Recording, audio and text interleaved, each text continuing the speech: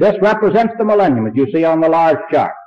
The seventh and last dispensation of 7 dispensations from the fall of Adam to the end of rebellion on this planet Earth and the reestablishment of the kingdom of God eternally without any rebellion in it. This is pictured in Revelation 20. As we've already stated before, Christ will come and resurrected saints of all ages, the blessed and holy people, will live and reign with Christ 1,000 years. The devil will be bound and cast into the bottomless pit during 1,000 years to deceive the nations no more till 1,000 years should be finished. Now all this is in the 20th chapter of Revelation. Then after that, after the 1,000 years, he must be loosed to little seas.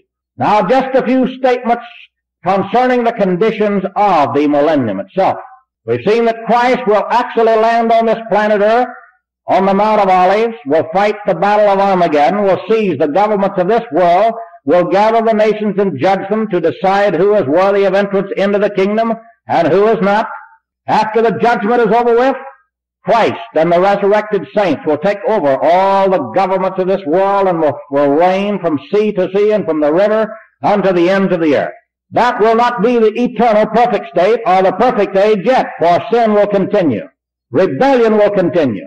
While we read in Isaiah 65, verses 20 to 25, there shall be no more thence an infant of days, not an old man that hath not filled his days. A child shall die 100 years. So you see, people will multiply, marriage will go out on, child shall die 100 years, but a sinner, proving there will be sin, rebellion, sinner being 100 years old shall be accursed. They shall build houses and inhabit them, plant vineyards and eat the fruit of them. As the days of a tree are the days of my people, and mine elect shall long enjoy the work of their hands. They shall not labor or bring forth for trouble, for they are the seed of the blessed of the Lord, and their offspring, their children, with them. We read also in verse 25 of that chapter, verse 25 of that 65th chapter, that the wolf and the lamb, the fattening, shall feed together. The lion shall eat straw like the bullock. Dust shall be the serpent's meat. They shall not hurt nor destroy in all my holy mountain, saith the Lord. That shows you there will be changes in the animal kingdom, as also pictured in Isaiah 11, where we read in verse 9 that the knowledge of the Lord will cover the earth as the waters cover the sea. And a child shall play on the hole of an asp, and a weaned child shall put his hand on the cockatrice's den. And it pictures also in that chapter about the different animals lying down together, feeding together, and no more destruction of each other. In the 2nd chapter of Isaiah, verses 2 to 4, we read, it shall come to pass in the last days that the mountain of the Lord's house shall be established on top of the mountains and shall be exalted above the hills. Many nations shall say, come, let us go up to the mountain of the house of the God of Jacob. He will teach us his ways. We will walk in his paths. For out of Zion shall go forth the law, and the word of the Lord from Jerusalem. They shall beat their swords into plowshares, or weapons into pruning hooks, and so on. They shall not lift up sword against nation, neither shall they learn war any more. Then Zechariah 14 will be fulfilled. We gave you a portion of it a few moments ago concerning the battle of Armageddon. How that the Lord will come and set his feet on the Mount of Olives, and the Lord will be king over all the earth. Verse 9 of that chapter says, there shall be one Lord and his name one. And verse 16 says, shall come to pass every one that is left of all these nations, which came up against Jerusalem, shall even go up from year to year to worship the King, the Lord of hosts, and keep the Feast of Tabernacles. Thus we find that all the nations who are worthy of entrance into the kingdom will live a normal life. Children will be born. They'll continue to marry and give in marriage. And the animal natures will be changed. They'll go up from year to year to worship the King at Jerusalem once a year. And we read in Zechariah 14 that whosoever shall not go up of all the families of the earth to Jerusalem to worship the King and keep the Feast of Tabernacles, upon them there shall be no rain. There shall be holiness on the bells of the horses, and every pot and pan in Jerusalem shall be holiness unto the Lord of hosts. Many other scriptures describe conditions in this millennial kingdom. Isaiah 30:26 tells us that the light will be changed. Light will be increased, the daylight 7 times lighter than it is today, and the nighttime in that period will be as our present day. In the day that God bindeth up the people and heateth the stroke of their wound.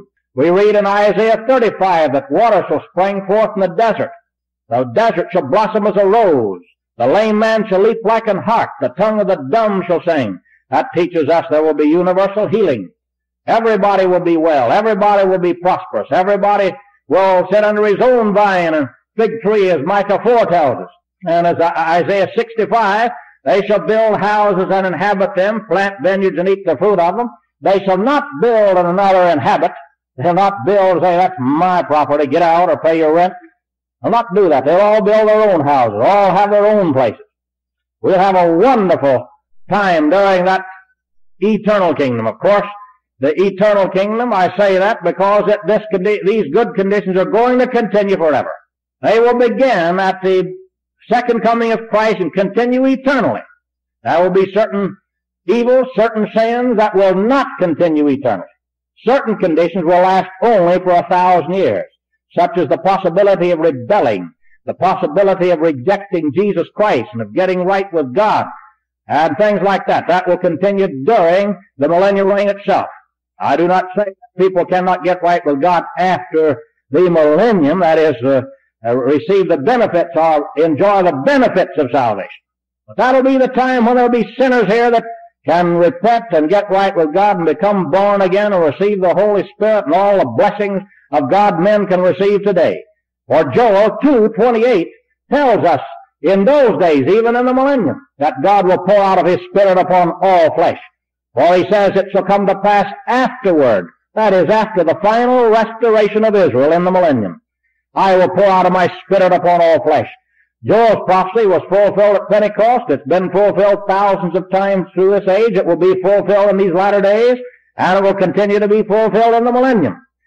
Spiritual blessings that men can receive today will be experienced by men in the millennium, all who will desire such blessing. Physical blessings will be for everybody. All demon powers will be confined to the bottomless pit for 1,000 years.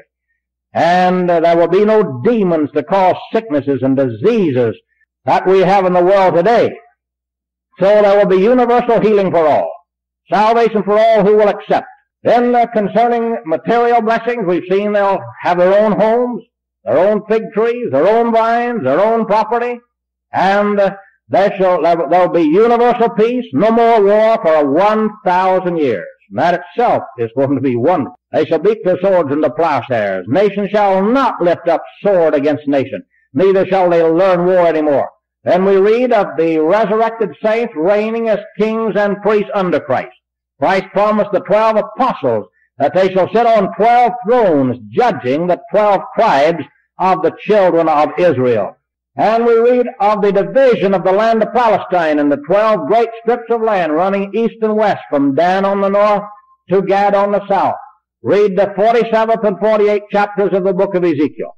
We read also in the book of Ezekiel, chapters 40 to 48, of a great temple that will be built to God in that time. The temple will be 1 mile square. That is the temple enclosure, the tabernacle itself. And on the inside of this temple enclosure there will be a temple. The dimensions of that temple are described and plainly listed in Ezekiel chapters 1 to 44. That is 40 to 44. And in the 45th chapter, the 7th verse of Ezekiel, we read, after the description of this temple, Son of man, the place of my throne, the place of the soles of my feet, where I will dwell in the midst of the children of Israel forever. And my holy name shall the house of Israel no more defile. In 47th chapter of Ezekiel, we have a river flowing out from under the throne of God, or out from under this Capitol building. Flowing south through the city of Jerusalem, it will be divided into 2 parts. Half of it will flow into the Mediterranean Sea and half of it into the Dead Sea. The waters of the Dead Sea will be healed, and fish will come from the Mediterranean Sea up through this branch, down the other branch, into the Dead Sea, exceeding many. And we read in that chapter of men casting their fish nets upon the shores of the Dead Sea, the sea today in which nothing can live. The waters will be healed, evidently by that great earthquake which will divide Mount Olivet in 2, and half of the mountain will flee toward the north, and half of it toward the south, and make a very great valley. There will be an outlet to the Dead Sea, and the waters will become fresh. There will be some parts around the Dead Sea which will be left for salt. And that's all.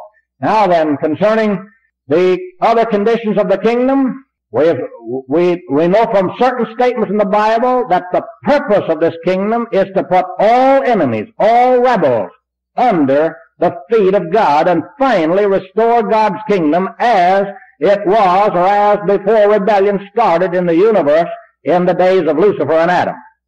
In 15th chapter of 1 Corinthians, verses 24 to 28, we have the purpose of this first 1,000 years plainly expressed. Now remember, the kingdom is eternal. The first 1,000 years is what we're talking about now. The first 1,000 years of the eternal kingdom. There's a definite purpose to be accomplished in that first 1,000 years, which will never be possible to accomplish in the eternal ages, because it will be finished. And the purpose is this, as expressed by Paul. Then cometh the end, when he shall have delivered up the kingdom to God, even the Father, when he shall have put down all rule and all authority and power. For he must reign till he has put all enemies under his feet. The last enemy that shall be destroyed is death. And when all things shall be subdued under him, it is manifested that he is accepted, which did put all things under him.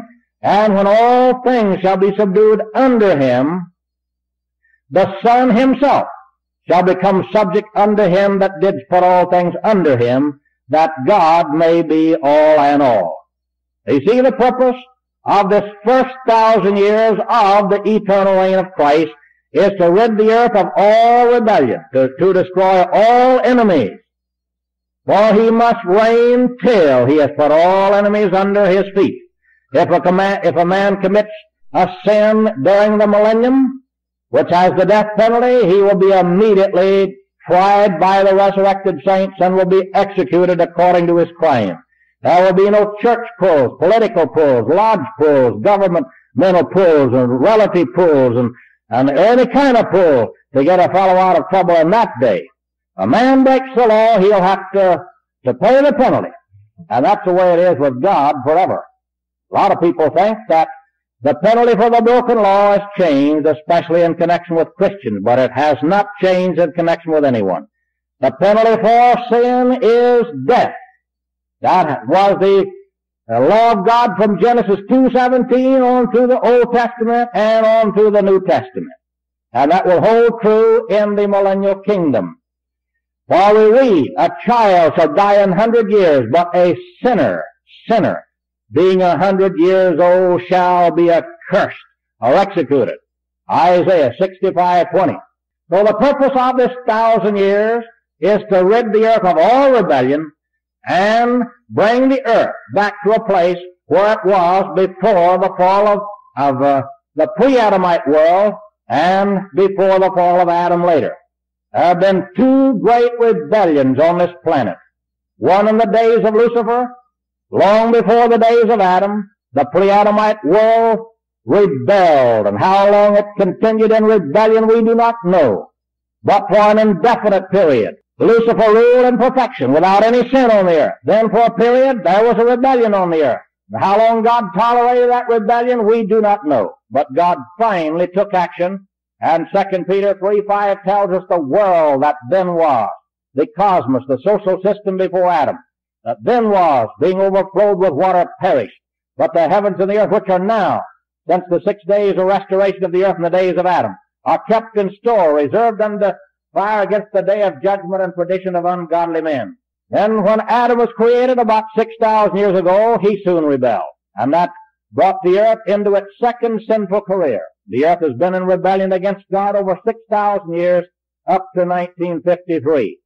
The earth will continue in rebellion against God until Jesus Christ comes with an army sufficiently large enough to take over the government of this world in a real battle, and sufficiently large enough to seize the government of this world and reign here with a rod of iron for the purpose of putting down rebellion and destroying every rebel left on the earth. Now that's the purpose of the millennial reign of Christ. So this present rebellion on the earth will end at the end of the millennium, when the last enemy that shall be destroyed is death.